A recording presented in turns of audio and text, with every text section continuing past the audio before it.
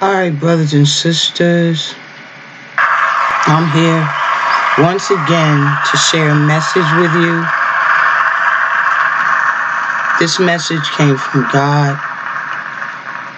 Anything He does is for the betterment and the strength of all of us. Therefore, this message is for all of us.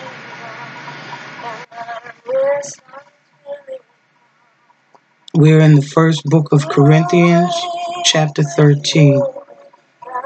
I'm going to read verse 1 and verse 2. Though I speak with the tongues of men and of angels and have not love, I am become as sounding brass or a tinkling cymbal. And though I have the gift of prophecy and understand all mysteries and all knowledge, and though I have all faith so that I could remove mountains and have not love, I am nothing. One of the things that the Spirit spoke to me about is the fact that our love for one another, our love from God, our love for God is our strength. I want to send this message out to all the brothers and sisters who are awakening, who are realizing who we are as Hebrew Israelites, as a nation that was targeted for destruction, targeted for enslavement, that a systematic intent to destroy, to negate, to suppress, oppress, rob, loot, plunder, rape, disparage, discredit. It is this nation from which we come. But in reality, while we go through these changes, while we have had these experiences, one of the things that you need to recognize is we've been blessed even through it all because we were not destroyed. We were not discarded. We actually overcame something that many people couldn't. Many nations under those same situations would have never made it. For those of us who are awakening to who we are, to those of us who have been awakened, the message that the Spirit of the Most High gave to me is our love is our strength. It's our power. And when I say love, I'm not talking about something weak where we give in to people, where we feel it's like we have to be a go along to get along, a yes person, weak. Love is not weak. Love is so powerful. It resurrects dying dreams and brings them to fruition. It gives us hope in the middle of something that all it tells us is no. But we know in God is yes and amen. That's love. Love is when we've been down in the trenches so long, living in the refrains of the muck and mire, and yet the spiritual eye looks upon God and we find our wings. He raises us up. And the thing that love told me is the only way to express yourself, you have to give it away. You have to share it with one another. It doesn't matter how well I eat. If my brothers and sisters are hungry, then I'm hungry. And if I have food that I can nourish you with, I'm going to give it to you. That's love. That's strength.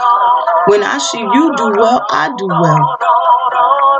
There are men and women who are buried in prisons, who are crying out our love for one another. We're going to pray for them. We're going to do everything we can to get them out, particularly those who are unjustly incarcerated. The strength of their spirit is inside of us. Our ancestors, we're the living prayers of our ancestors. We're the walking dreams of our ancestors. And we need to know that. We need to recognize how much love they had in them to keep themselves going as well as us, to carry us with the word of God. We are a spiritual people. And the Spirit of God, which is love, is inside of us. It's exploding out.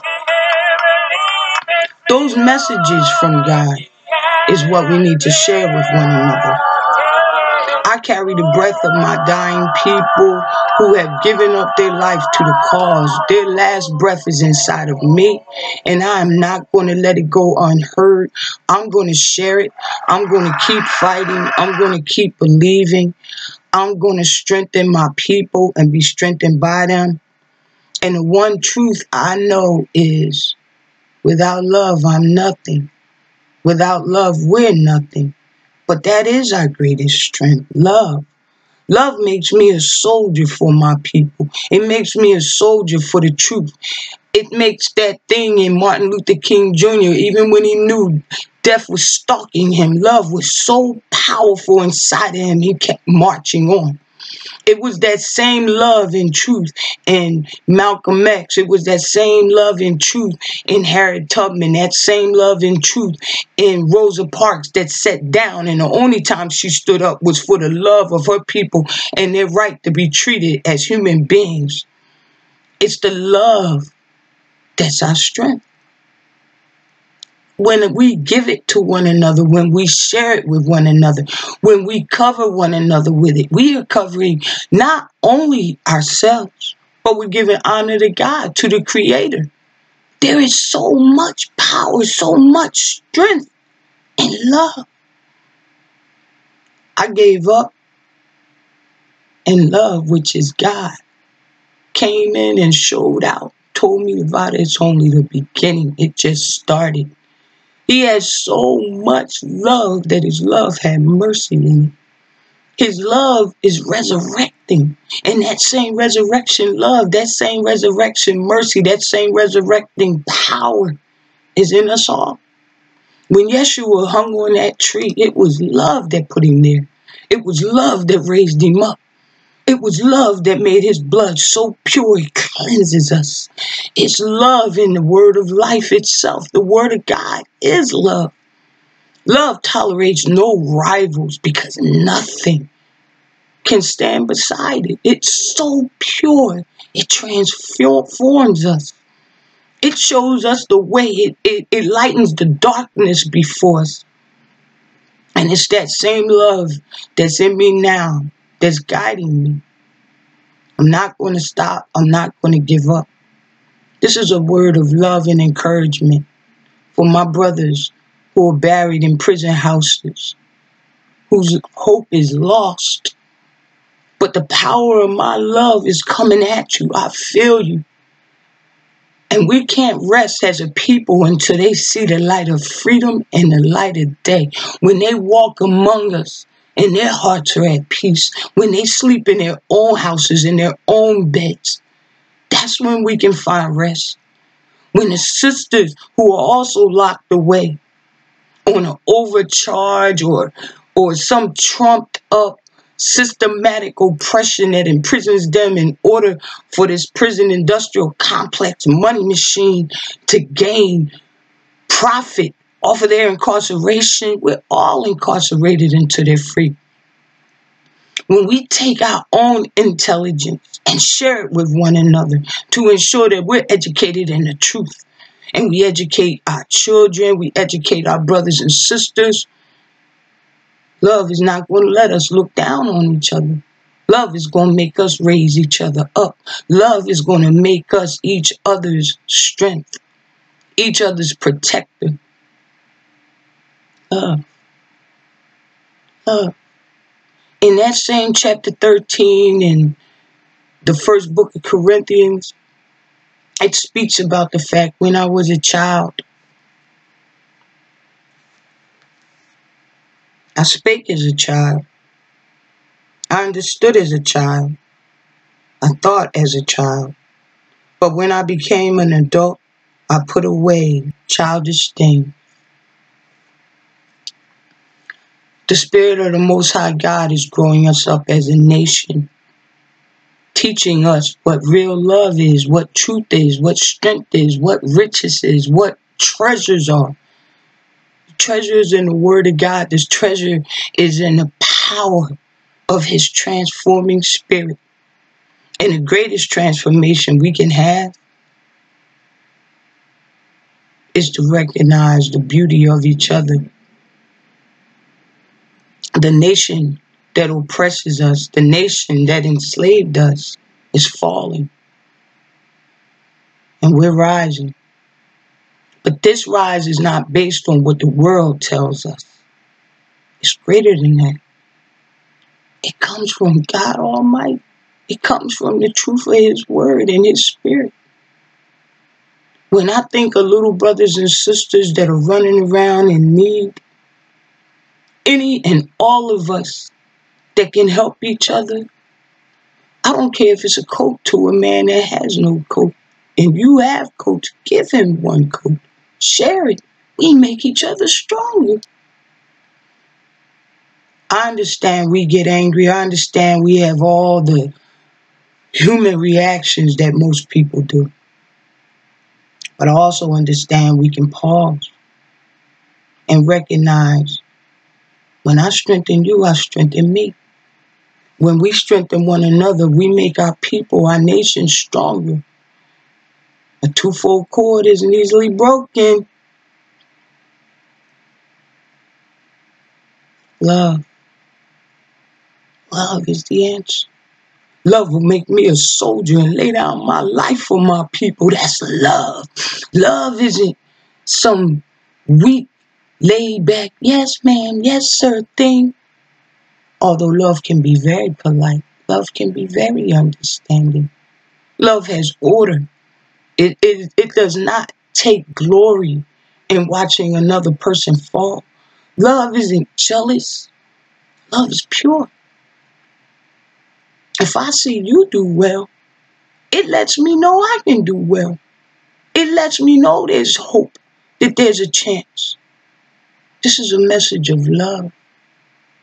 This is the opportunity to take the dreams of our ancestors and bring them to fruition. This is the opportunity to let one another know we're not alone. Our greatest strength is love. Without it, just like His word says, without love, we're nothing. Forgive me, I'm getting over the flu. I want to read a little further. Verse 3, chapter 13, first book of Corinthians. And though I bestow all my goods to feed the poor, and though I give my body to be burnt, and have not love, it profiteth me nothing. Love suffereth long and is kind. Love envieth not. Love vaunteth not itself. It is not puffed up, does not behave itself unseemly, seeketh not her own, is not easily provoked, thinketh no evil, rejoiceth not in iniquity, but it rejoiceth in truth. Beareth all things, believeth all things, hopeth all things, endureth all things. Love never faileth. But whether there be prophecies, they shall fail. Whether there be tongues, they shall cease. Whether there be knowledge, it shall vanish away. For we know in part, and we prophesy in part. But when that which is perfect is come, then that which is in part shall be done away.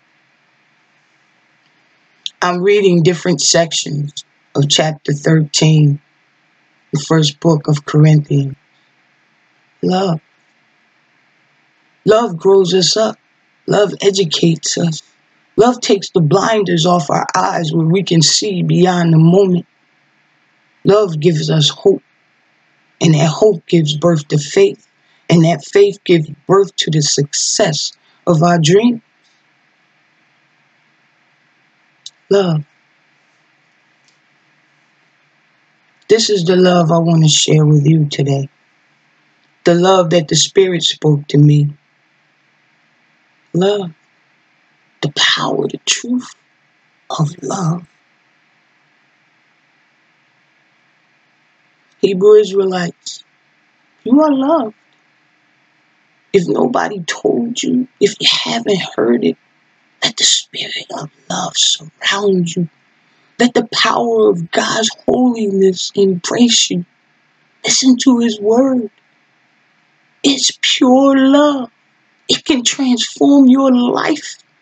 It's so pure. It doesn't matter what happened in the past. It doesn't matter how many times you failed. Love in its purest form will take you on a journey you have yet to understand. It's so shocking, so glorious. Love, in order for it to shine and show itself, in order for it to be seen, love is that one beautiful treasure that you have to give it away. It's like wisdom. Wisdom unspoken is unknown. A hidden treasure is worthless unless you find it and it shows itself and it's spent. Love. And the beauty of love, the irony of love, the more you give love, the more it comes to you. It multiplies itself. It's got strength, and it strengthens the giver and the receiver, because love comes straight from God. Love. This is a message of love for the house, the Confederate house of Israel. The message that the angel of the Lord gave to me to give to you. Israel, God is among you. He's for you and not against you. He's in the midst of you and he joys over you. Let love guide you. Let love give you courage. Let love strengthen you. It's not over. God opens prison gates and sets you free. God pays bills when it looks like it's over. God feeds the hungry stomach. And there's a kind word for you. And that word is love. Peace.